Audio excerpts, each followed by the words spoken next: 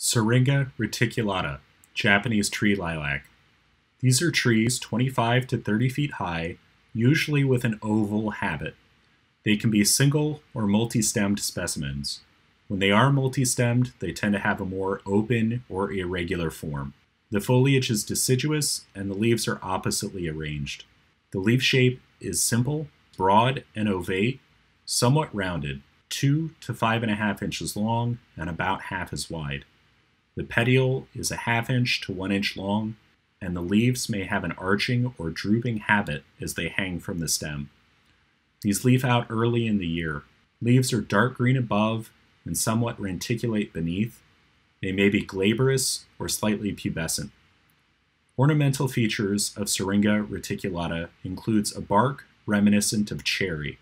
It is reddish-brown in color with horizontal lenticels. The bark will become gray and scaly with age.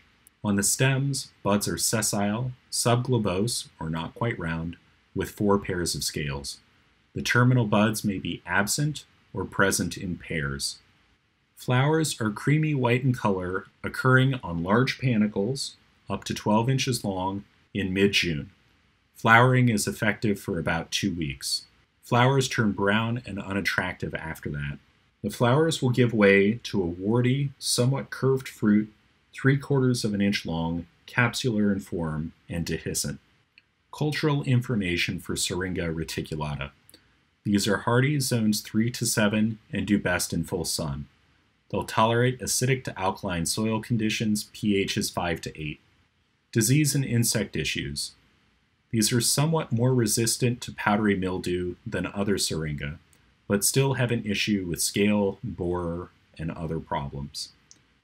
These are native to Japan and Chinese subspecies exist. Notes about Syringa reticulata. The prominent horizontal lenticels are a good ID feature and will help distinguish this from other lilacs. This is possibly the most trouble-free lilac and is an excellent specimen or street tree.